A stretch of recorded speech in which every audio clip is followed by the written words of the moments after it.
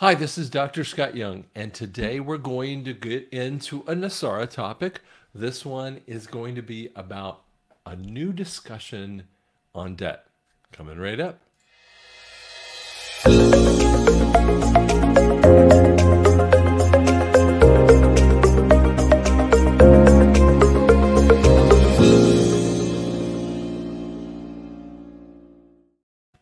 Okay, so let's bring this up here and we'll show you more about it. But this actually has come about from several conversations I've had with people.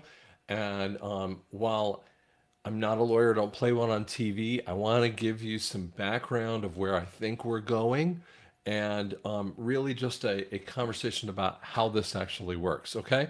So as we talk about debt, one thing I do want to say is this is my website here. You can see it always on the bottom here. I don't sell crypto. I've never sold crypto. I never recommend crypto. You cannot get the QFS by buying into it. It's already set up for you. If you see any social media site that is other than the ones that are on drscottyoung.com, report and delete. Simple as that. I have no control over these idiots, and they're doing it to so many people. Don't buy anything from someone you don't have a clue who you're talking to, okay? You can hear my voice. Some of these people are like Indian voices, and I'm going, that ain't me, bud. So, deal with that, okay? But we all make choices in that one, and you got to understand what happened there, okay? All right. So let's get over into this. I want to show you an interview, but before I do this little interview, turn up your volume. Turn up your volume, okay? Mine's as loud as I can make this, okay? And so just please make sure you turn your volume as loud as you can go because I can't make it any louder if you're having troubles. If you look back through the history of capitalism, there are what's called a debt jubilee period. Yes. And there's a number of people that have been starting to, Ray Dalio was kind of hinting at this, but you're right. You've got this, the left is rising and the right is rising, and the left especially is very anti-creditor. So if you're in the left wing in Europe and you're a millennial, you see the baby boomers of Europe have saddled these countries with debt. And these young people are looking at this debt load and saying, over time, each year that goes by, I don't, at some point, there's going to be a movement strong enough to walk away from that debt. And that's, if you look back through the history of capitalism, maybe you can explain a little bit too, but through the last, going back in the Bible, there's references to debt jubilees. It's a debt reset. And I think that's what we're heading to in the next, I think anywhere between 2 to 5 years to be some type of debt jubilee or debt reset. I actually agree with that too. I think David Zervos has been talking about this as well. I think Japan's probably the first place to look at it because they're more advanced with this whole debt cycle. And the point being is the central bank already owns 60-odd% of the debt. Yes, yes. So at what point does the central bank in the next recession just end up owning all of the debt and then say, what debt? It's gone, right? Yeah. That accounting trick. What do they call it? A coin? You create a coin? And Yeah, whichever way it's done, yeah. That accounting trick is a debt jubilee, essentially. Yes. Because you say to the government, okay, that debt's written off now, the central bank own it, we'll call it quits. There will be obviously some repercussions. What that is probably the currency collapses.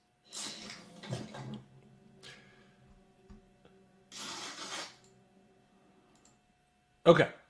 A lot of people, when they hear this, when economists hear that conversation about a debt jubilee, they see it as a good thing for the banks.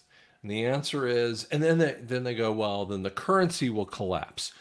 By the way, anyone who says that is thinking from a real world economic statement, okay, or a fiat type of statement. The reality is that when we look at the debts have to wipe away, and I'm going to show you more about that. And it is not going to hurt you with that.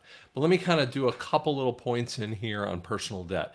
personal debt, well, really talking about mortgage, student loans, credit cards, cars, kinds of things like that. Compound interest is so much worse than we realize. In the past, that you might look at some of the compound interest, and I'll show you some calculators a little bit more. But when we talk about some of the interest rates for a home loan, for instance, at 7%, you're talking about 58% of that loan is debt, and more specifically, interest. So you almost never pay these puppies off. Sorry, allergies are really bad right now. It's not my cough coming back; it's just allergy issues. Okay, so and I'm going to show you how just massive this is a problem going on for people. I always want, people know some of this, but they don't know all of it. But, back in, I want to say about 2009, I had to delete a partner out of the company. Actually, deleted two. But the direct partner that had it, he had $70,000 of debt that came off. And I'm going to bring you up this off the screen here for a second. Hold on one second. So he had $70,000 of personal debt. And when he did his personal bankruptcy, which did foreclosure and then bankruptcy, I get this little note saying, you got to pay off, you got to wipe out his debt. I'm going, with what? Now, I sort of had a clue that I had to do this. It was late in 2009 or something like that. But I had no understanding of how I did this. And I remember talking to the state of Oklahoma at the time. I'm like, well, I'm not a bank. Like, I don't have like the ability to write that puppy off. And she was, if she were looking at me on the phone, she'd be looking at me like, what do you want me to do? Basically, you're screwed in essence. We at the time were probably about $530,000, gross receipts. When we look at that, we had $435,000 of debt, 90% debt to income ratio. When my dad actually paid for a bankruptcy attorney to look at my books at the time, and the guy instantaneously, without even talking more about it, you got to declare bankruptcy, and God didn't want me to. You might not believe that, but that's absolutely the case. And I know that, and the reason why I'm bringing this up is that many of you are standing on the edge of bankruptcy, whether you have an attorney on the background or whether you have friends and family, that are telling you, or you're listening to the creditors. This is the noise that we all hear. I'm going to tell you just a quick story, but I remember, there were 4 out of 6 months from 2010 through 2011 that I just kept saying, well, should I just declare bankruptcy? And God came back to me about on that 6th month of the 4 of the 6 months, but on the 6th month that I was in the middle of this real massive credit crunch. And that credit crunch went on for years with this. And I would pay myself almost nothing. I would pay myself just enough to like cover a couple of the bills, but I was pulling money out of my second mortgage to pay my first mortgage. Very dangerous, difficult time frame. And I didn't have a lot of personal debt, but the business debt was so overwhelming. And what business debt happens is that it likes to come over and sit on top of your head for personal areas. And they were throwing it on my personal credit report, which even made me worse with this too. And this was the sickness of the system with that. And I remember God saying, shut up, stop talking about bankruptcy. And it took me almost 4 months of like asking God about this one, researching and asking questions until I realized he didn't say I was going to declare bankruptcy, and he didn't say I wasn't going to declare bankruptcy. He just didn't want me to talk about it. And that's a very difficult position to be in. And that's exactly how God talks. He doesn't tell you the future of this, which is exactly what we would all want, right? We would want the future and the answers. But um, it was me stop talking about it, and we never did. And it doesn't mean that you don't ride through these credit journeys with absolute utter sleepless nights. I understand it. I understand it more than most people will understand it, because if I did business bankruptcy, it would have led to personal bankruptcy and foreclosure, and it not only would have wiped out, me and my family, it would have wiped out the employee at the time. Only had one employee, but I actually had two or so at that time frame, and so it would have messed with her. It would have messed with all the patients that have been working with me, which have been a bunch of people. And so basically, I would have screwed them just as much as anything else. With this, I mean, there was so much riding on me, and the reality is, I needed to wait for God's, leading and everything. And I know many of you don't feel this way. Because, I mean, you feel this, but you feel stuck. Okay, and that's why I'm talking about this a little bit more today. So as we kind of look at that situation, what we see is mostly there are crushes. These crushes come because we don't have enough information. We don't understand our personal debt. We don't understand the usury of debt that happens by the banks. And these lawmakers are the sickest puppies and stupid on top of it. Let me show you one. And when you first hear Elizabeth Warren talk, what you're going to feel like is you will agree with her. This is a smart person. Okay, don't miss this point. She's definitely part of the cabal with this. But she's intelligent and she gets you sucked in. Now, she's probably talking to a book club or whatever the heck it is, but there's probably 30, 40, 80 people there. I don't know the number, but you can see it's pictures in the background, so it's a limited number of people with this. But again, turn up your volume so you can kind of hear what's said.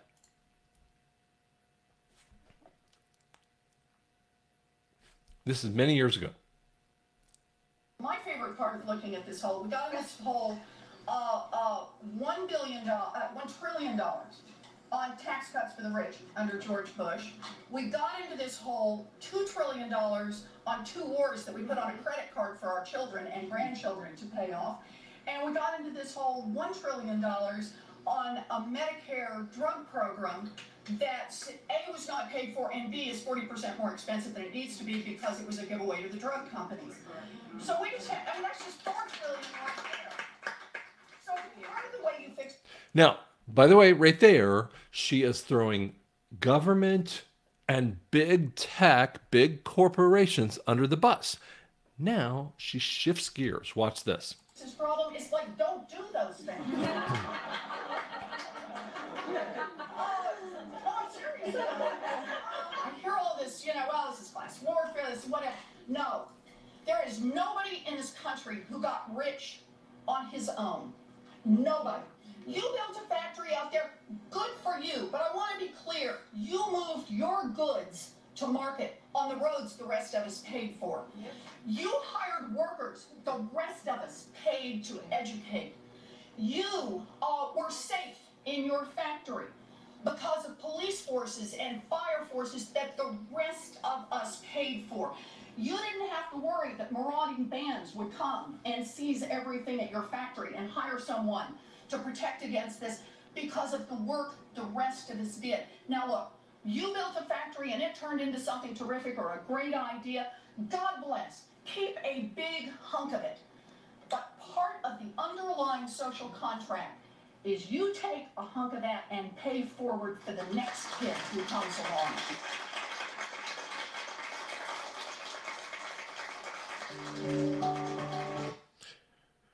Okay, so let me kind of dive into that little conversation there. So she puts government, George Bush, and then she actually runs Obama under the bus too with his Medicare drug program. I kid you not, it's funnier than spit. So this has got to be 2009, 2010. I don't know the exact date of that one, okay? She's thinking about running, and it might have been, when Obama was running and she was running too. And she's run several times in different ways, right, as a senator. Okay, so and I'm bringing something else onto the screen here in a second as well. I want to show you, and we will bring that up here in a second. But what she then does is moves over to fair taxation. And what she's talking about is IRS taxation, okay? Meaning income taxation. And she's going, you drive on the roads, you have police, and you have, all these other benefits for a good size company. Keep the profits for the most part, but pay your dues so that the kids can be paid back. And the answer is that is the utter lie. The IRS never has paid for any of those. Roads are paid by the states through sales tax and excise tax. Police is paid by the state through excise tax and sales tax. What? You've never heard that one, right? None of what she said is even viable, because what happens is that you're paying toward that next generation. Well, let's show you how bad they are at this process with this. Okay. Now, this is a debt clock. We are going to kind of get into this just a little bit. Some of you know that I have, strong feelings necessarily that of the manipulated nature, but I'm going to show you a couple things. Okay. U.S. national debt at this second, 34.6 trillion. Ugly, stupid number. Okay. The budget deficit. Now, this is interesting. Budget is way higher than than what we have as a yearly amount. So they're running at basically 1.8 deficit on a yearly basis. Some people will say that we're running at, the reality is we're probably doubling that debt, the national debt, at $1 trillion every 100 days. In essence, that's $4 trillion-ish a year. Not really one. That's why you can't always take that. And I have to look over this other screen here because it's easier for me to see. $6.5 trillion of U.S. spending. In the past, what that number was is 53%. In 80, it was 34%. In 2000, it was 58%, so it went back up. And now we're at 123%. How long can you last going on those kinds of numbers? The answer is not very long. When you look at the U.S. federal tax revenue, this is IRS. Income tax is $4.7 trillion versus the gross national product, which is just our domestic product, is 27 trillion. Now, this isn't available for them, but this is this ugly number. Now, you're saying that $14K per citizen is due to do this. That means no one should ever get a tax refund. That's literally saying everyone should be paying at least $14K. Many people aren't. So this is totally off. Excise tax is really only 79 billion. Income tax is 2.2 trillion. Payroll tax, 1.5 trillion. Now, excise tax is a small number on a federal level with this too. So we have these other things of corporate tax revenue, 477. This is crazy. Of 400, let's see here, let me get this right here, billion or trillion, 477 corporate tax revenue. So there's way more tax revenue that's actually out there available to tax, and that's what she's sort of talking about. And again, I'm not going to get too hard on this. We got one on a state debt. Each of the states are about 1.2 trillion in the hole. It's mind-boggling. Okay, under here, the total interest paid is $4.4 trillion on just the debt. Credit card total debt of the people. This is not including this number, but we want to say that it is. Some people want to put it at this includes that. I don't believe so, because I think it's higher than this number. Actually, they're saying 97 trillion. That's a ridiculous number.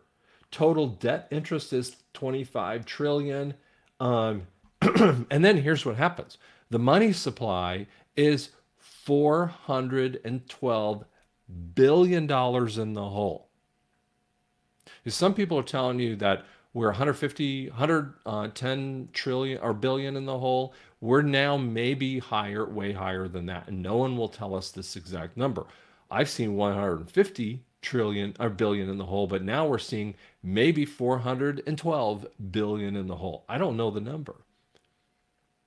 What's our dollar worth? Not a blessed thing. And when you look over here at the secret window, you see there's some manipulation going on here. Okay. Let me show you a little bit. I have to move into this screen again and bring this puppy up. Sorry, takes a second. So again, I want to show you a little bit about this. So we showed you that debt clock. Okay, let's talk about some of the relative points out there. It's relatively accurate. It's not perfect, but we don't know so much. The reality, when I've been testing on the waters, is in the last 4 years, and we're in 2024, the last 4 years, we might be at 10 to 13 trillion extra dollars on the debt. So I don't know if it's 34 trillion or not. Again, I showed you the domestic product at 27 trillion versus the federal debt at 34 trillion and personal debt at 25 trillion. These are probably too low, especially this one here out of a number. Now, the concerns that you would have, again, it's manipulated. This whole thing is manipulated. The dollar to gold ratio is set to 0, which when you have that has no, that's the manipulation. If economists should look at that and go, that's not true. And the answer is, that's exactly true. Fiat has no relation to a real asset. What we believe, the belief out there right now in a lot of the patriot community is that corporate and business, or excuse me, corporate and personal debt is at maybe 137 trillion. $4.4 trillion of interest on debt and 4.7 trillion on tax debt. I mean, IRS can't even pay back the interest. I mean, other than $300 billion, they can pay the interest. You see, we are so far behind the 8 ball. It's not funny. You guys think that we are, people talk about a recession, or the Great Recession in 2008, 2010 area time frame. We are 30 times worse than the Great Depression. All the numbers stipulated. We're talking about price. We're talking about inflation issues. We're talking about debt issues are so crushing. And to buy a house or to buy a car is so difficult that most people just go, I can't do it. And if they do, they get themselves so deep into the levels of debt, it's very difficult for people. Okay. There's a conversation called bank derivatives that I want to show you that is actually a deeper problem. This was an issue in 2008, 2009. So basically the definition, and it's a little hard, so just stick with me for a minute. Basically, these are financial contracts from bank to bank or bank to corporation. So what they do is they take the credit of something, right? And they set it up for a contract. So, by the way, when you have a contract, what you're doing is I'm going to make a driveway for you, and I stipulate that it's going to cost $7,000 to pour a driveway, whatever, right? Now I'm looking at my cost of goods and my employee rate and how long it takes to do that, blah, blah, blah, right? Some of those things. And I've got to look at all of that. It's not just the hourly rate of 72 bucks an hour, 82 bucks an hour, whatever the number you're trying to cover for all the employee work, whatever that might be. But I come up with a basic calculator amount, right? So let's just say it's 7,000. You, as the homeowner, might say, great, I'll do it. Okay, so now we have an internal value that both sides have agreed upon.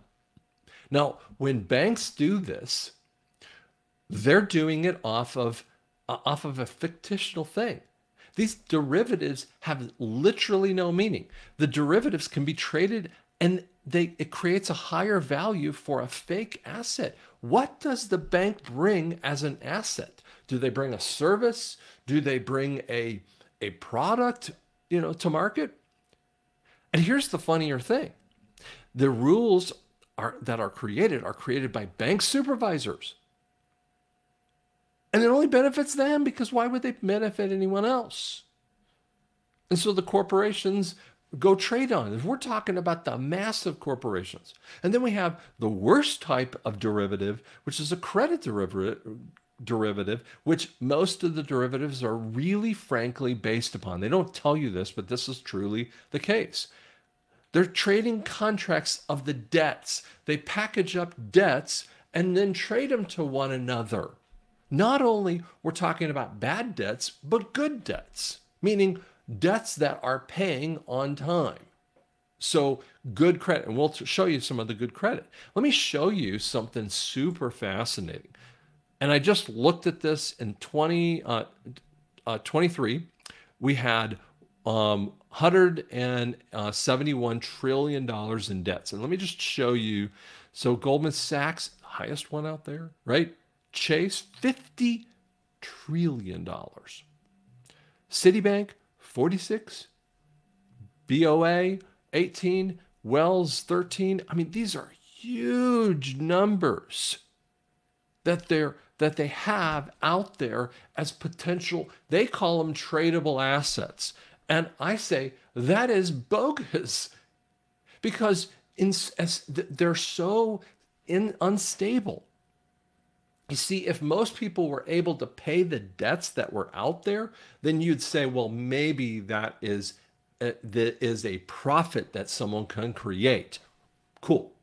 But as everyone strips away and more people strip away from their ability to pay for things, these debt points, and they're a balance sheet point, these debt things are actually sidling these banks and killing them. PNC over here only has $677 billion, and they're almost done as a corporation. In 2020, they were higher. 50 trillion for Chase, 48 for Goldman Sachs. See, Goldman Sachs has gone up in that number. Chase stayed about the same for the most part. But Citibank had 42 and then added more to 46. BOA, 18.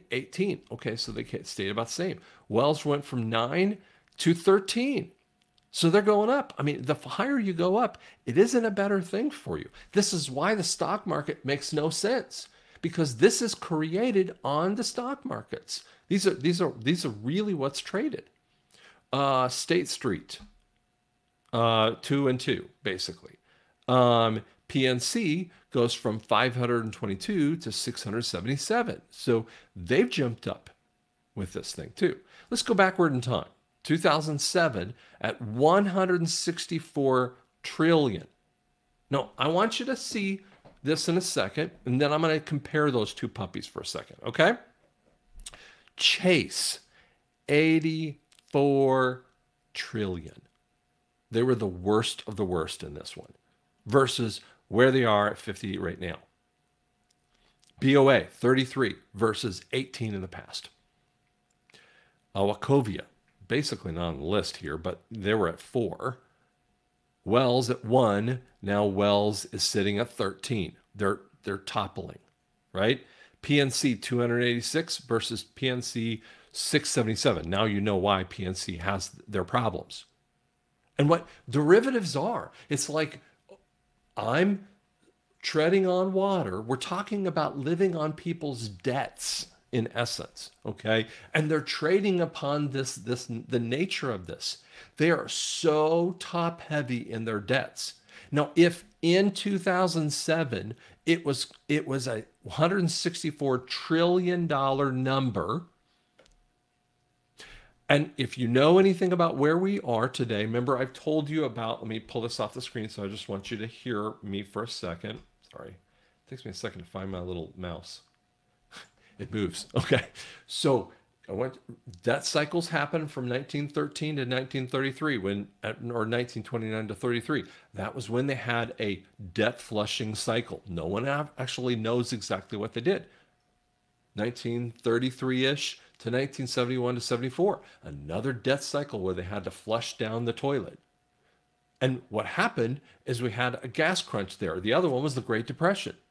1999 to 2001 is another cycle point, and right then we had the false flag of 9/11 so that they could crunch the economy and steal out $3 trillion just for their own pockets.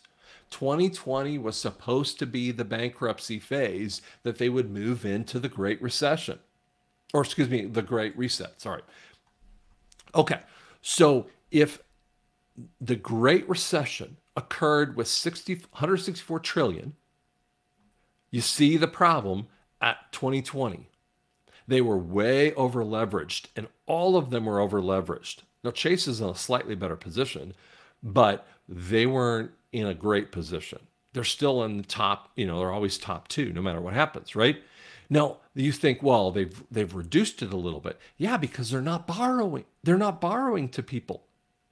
When you look at the borrow rate here versus here, you got $4 trillion more borrowing that happens, and it's sunk people. So people are coming in at this point, and the credit derivative is worse than here, even though the number is lower. It's because there's less and less people who are actually able to pay for those debts.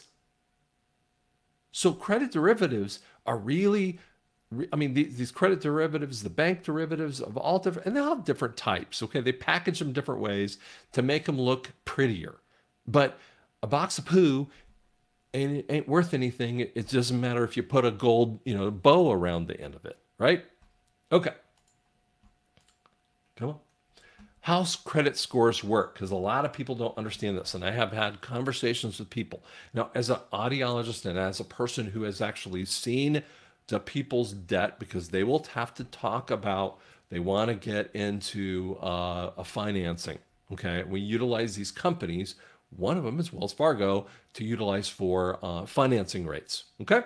So scores, what the scores are is the massive combination. It's around 60 to 70s or 65% of everything comes from your payment history and your current debt ratio, meaning your debt to income.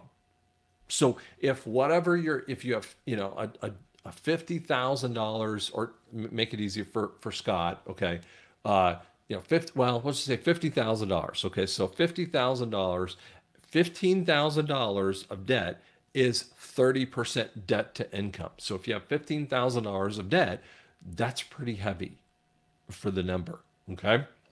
That actually will mess with your debt. And that's talking about per year when we look at that. We're not talking about the overall total number, okay? When you go and look at your credit report, you'll see hundreds of thousands of dollars of debt, right? But we're talking about what the debt load is for that year. So that's a ratio that happens based upon your income.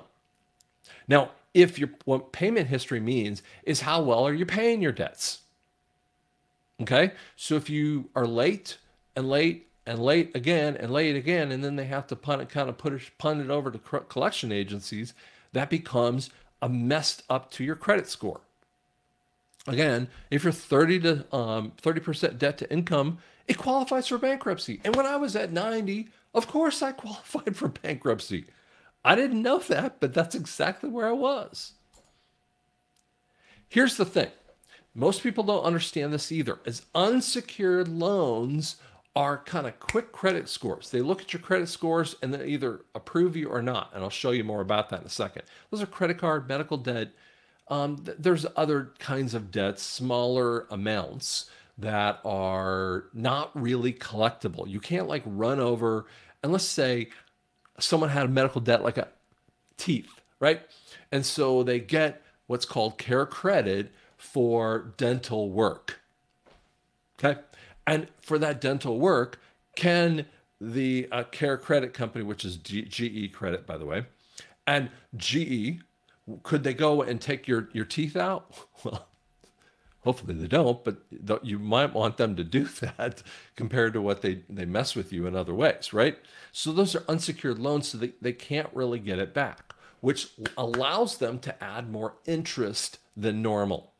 Okay, these are not like the same interest levels. Right today, most of those are 12 to 16% interest. And some of them, if you have bad credit, they can go way above 20 and they're 24%, crazy numbers, okay? Whereas a secured loan is a house or a car, for instance. Okay, there are a couple other secured loans, but those are basically the secured loans that we want to talk about. Secured loans are things that they can repossess from you. Because they can repossess your house, and we'll show you some numbers here in a second, they get to take the whole thing as a profit point later on, even if they show it as a loss, which means they can turn it and sell it and make money off of it, like a car or a house, okay? So that's why you get lower interest rates and, more favorable, processes for secured loans, right? But they're just as dangerous as the credit card kind of stuff. So again, I want you to think about this. Now, some of you don't know your credit report. You can easily do this like on Experian credit report, kind of thing, Experian.com, sign in. It's a free thing. You can watch what your credit is, okay? Now, I'm not trying to ask you to do it. I'm just saying if you want to know what the heck your number is, this is the way to know it. If your score is less than 630, you are not probably going to get loans. They will tell you oppositely, but I'm telling you right now, you're not going to get an unsecured loan. The only way you might get a secured loan is to have a lot higher rate and a lot of sidling to mess with you. It better be a secured loan, meaning a car or a house, but it's not going to be very favorable, and some banks won't even do it. And as we've gotten closer to the debt ratio, so let me go backward in time. Okay, I want you to see this. Oops, sorry. I want you to see this when we go back to this thing. When we have 630 credit and we have people in this time frame, they weren't giving out loans very well. They were supposed to. The federal government, by the way, in 2009, told them they had to give out money, and they weren't doing it. Now, in 2020, they were giving out loans like candy. They were giving out secured loans in the craziest situations, just like they were doing in 2007 before. More specifically, they had done it from 2001 to 2007. This is, or 2009, let's just say 1 to 2009. That takes Bush and Obama in both of those things. They're peas in a pod. There's no difference between these two idiots, okay? And so what happens is that they were giving out, they were in charge of this and they were happy with this. So, and because they were making billions of dollars off of these things, because they were part of the trade. So what happens is that they should have been more cautious, but they were supposed to give some loans away because the federal government was backing them. Here, we should have been very cautious with a slowdown that was happening due to COVID issues. And yet they gave away more loans than they could possibly imagine, which leads us to a time frame. And you go, well, yeah, but it's a little bit less. But now these things are way less secure. Okay, let's go forward here again. So now these loans are worse, and you have less people that really can qualify, and then they get more sticky and stingy on that, even if you're 630 and above. So what happens here is that 250 to 570 is basically a poor credit rating. And by the way, if you have if you're 6 months behind on something, you are literally at 530 right then. Fair credit rating, you see up to 669. That's actually generous of the number from what I see. Good 670 to 730. When you get over 740, that's when you start to get into better rates that you can get, and the best ones. Now, see, when they tell you on the TV screen, when you see Dodge or pick the car company, and they go, for well-qualified buyers, this 2.5% for 48 months, and you're going, so the credit industry isn't doing as bad. I'm going, do you know what you have to be? You have to be over 800 to get that rate. Sorry, idiot system of my Acrobat reader wants to get in here. Okay. So you have to be way over 800 to get those. Okay.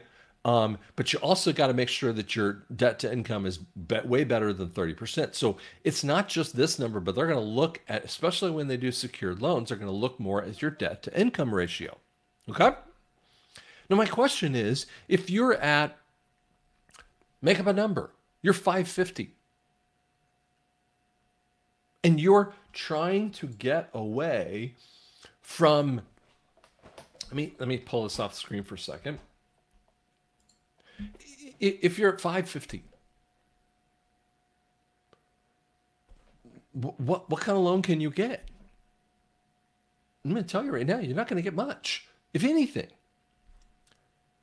And we run around in fear. We have bankruptcy attorneys and everyone else, and they're going to get you, and they're going to make you worse. And I'm going, what's the difference between 550 and 450 credit? Nothing. What's the difference between 450 and 279 like that? Nothing.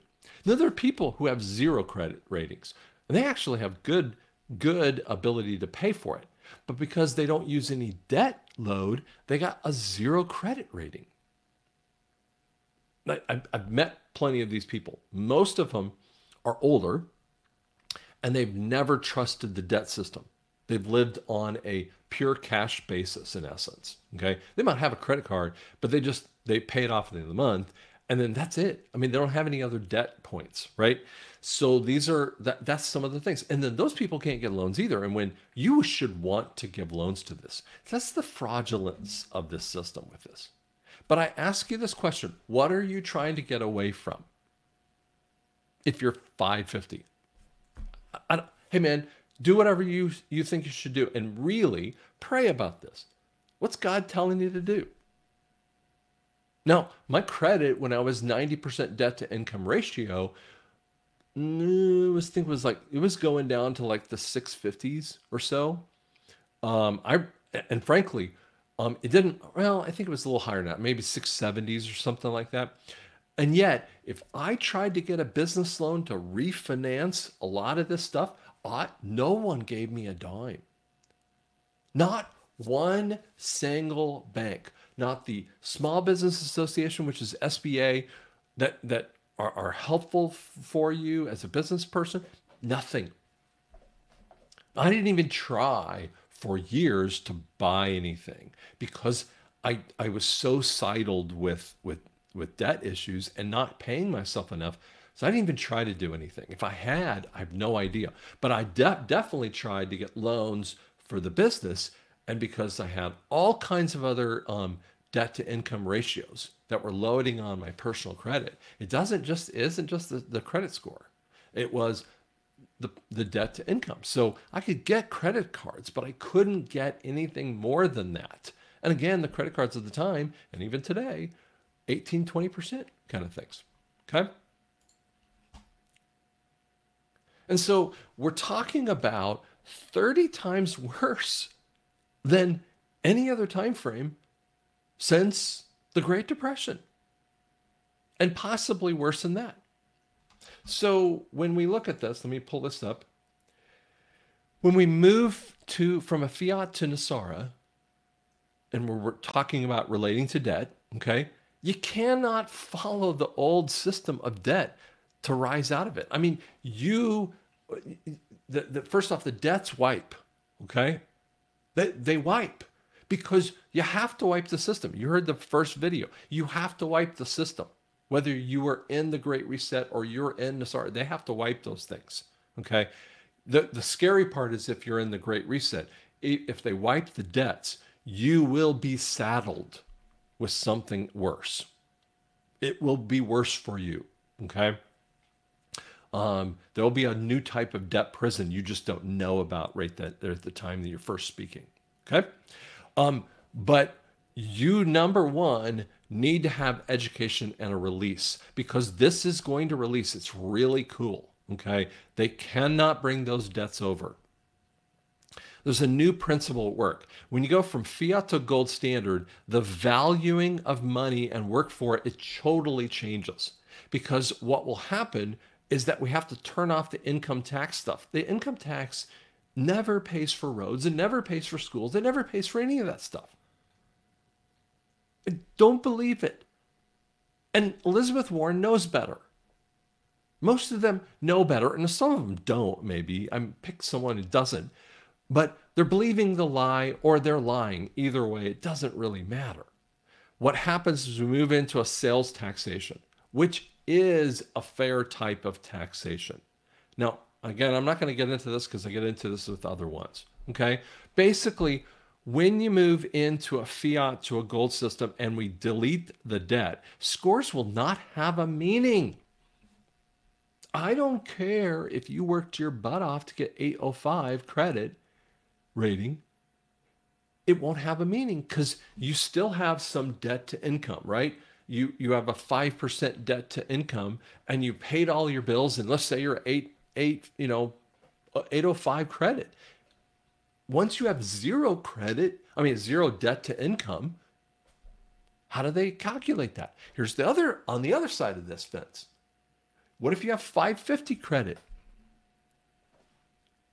And then suddenly, because of the debt wipeout that NESARA is going to bring, and just SARA too, just SARA, just for each of the nations. Don't ask me that same question. Happens for each of the nations too.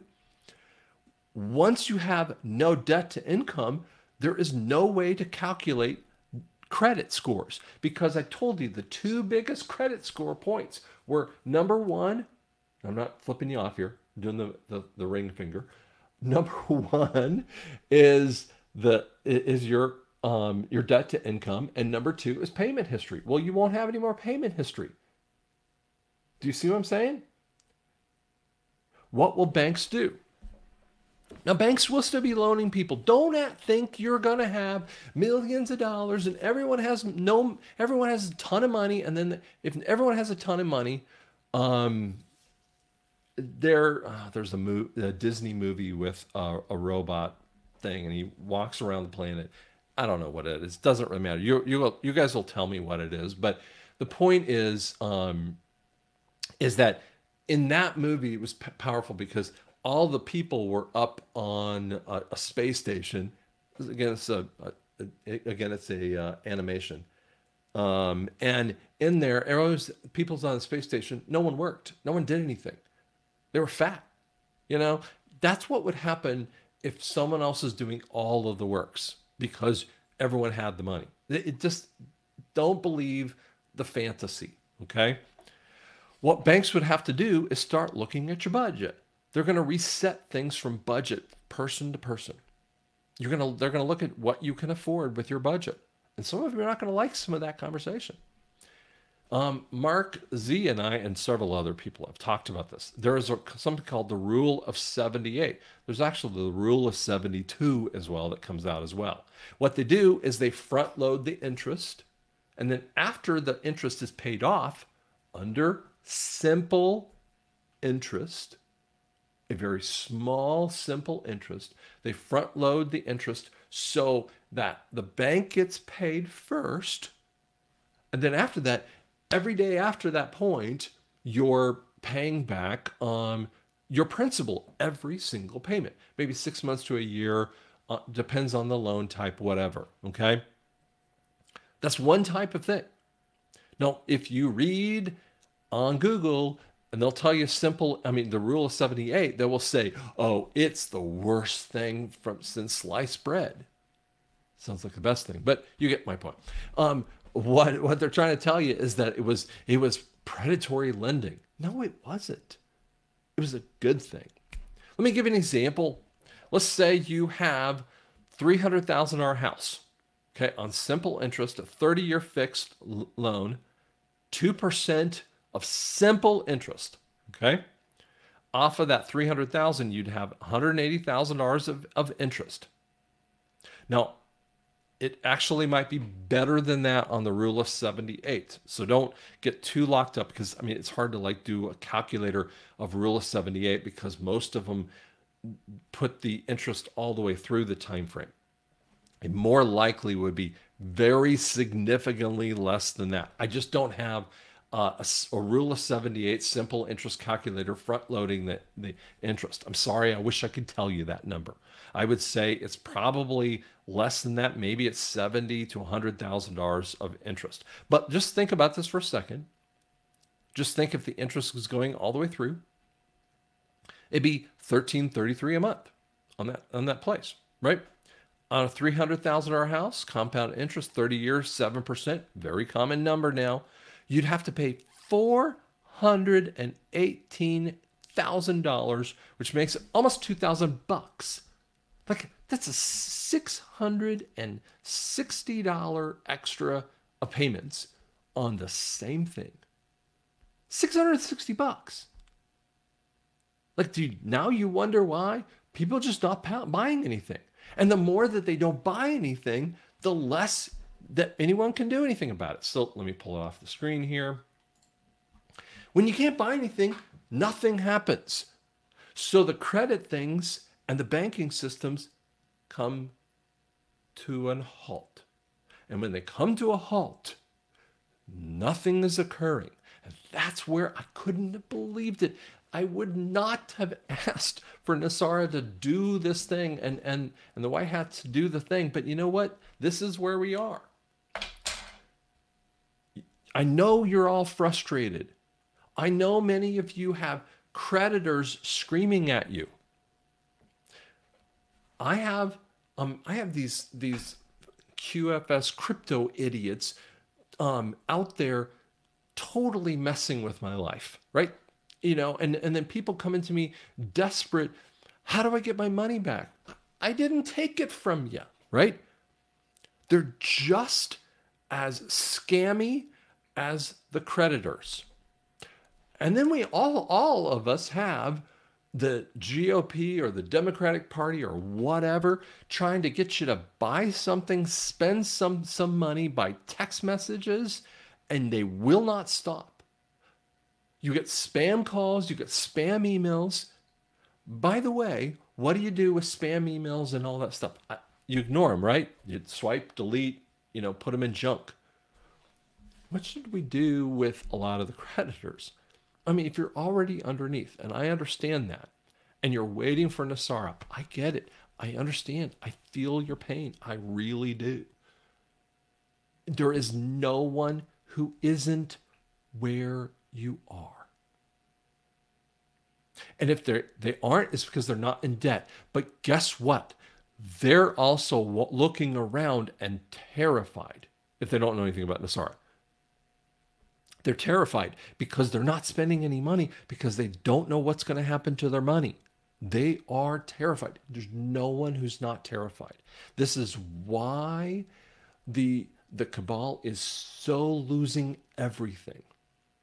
This whole system of theirs is completely stupid, and every stupid thing that they do, like the squatter rights and all the ridiculous idiot points that they do, just pisses people off more and leans them way away from either party. Either party. Well, I'm not being left or right here. Either party. They're just the two sides of the same coin. It's, I mean, it's both sides. Doesn't matter. I'm telling you, throw away the coin, in essence, okay? And NESARA does that. But you need to start mentally preparing to do that. When I was in that much debt, I had no choices. And then when God said, don't do bankruptcy, or don't talk to me about bankruptcy, and I realized what he said was, he didn't tell me I was going to have bankruptcy. He didn't tell me I was going to have bankruptcy. He just said, don't talk to me about this anymore. I'm not saying God's going to say that to you. Maybe you do need to. Maybe you don't. I don't know. But you need to hear from God, and you need to get it in a quiet place where you don't hear the noise and say, what do I need to do? Because even the moment that we have the flip into NESARA points, you will also need to do that too. Even though you're released from the debt loads, you will need to get in front of God and go, okay, now what? I can't live like I was doing it in the past. Just because you're out of the debt point doesn't mean you should go out and start spending. I've never told anyone to spend anything because of NESARA. Debt loads. No. Stupid. That is the dumbest thing in the world.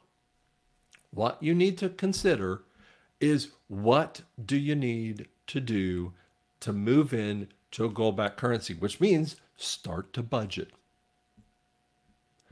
Delay gratification. Okay? It's why we were in the situation we were in the past for the most part.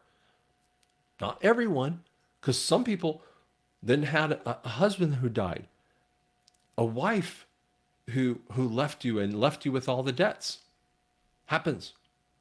And then you are in a credit crunch, but it was because you made these purchases you really couldn't afford anyway. And you have to take the responsibility on that on you too. Even though you had ugly things happen to you, we all need to take that responsibility. And you're talking to a person who lived through it. And I paid those debts off. And it was so crazy to pay those debts off. But it taught me, don't get into debt again. Do not do it again. And so I haven't, from a business standpoint.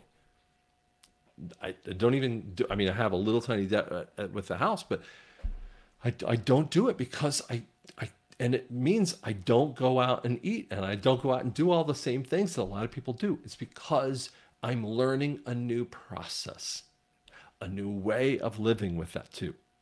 But it does mean that I have less and less money coming in because the economy is slowing. And so it's so much more difficult. I get it. I get it. Guys, I'm praying for you right now. I'm praying that the Holy Spirit is the comforter. Be calm. I promise you, the systems of the world is dying. There is an end to this. It will stop. You just have to be calm. There is a sign. You cross your hands and cross over down below you, okay, like this, okay? It's called peace. And I just pray peace over you right now. In Jesus' name I pray.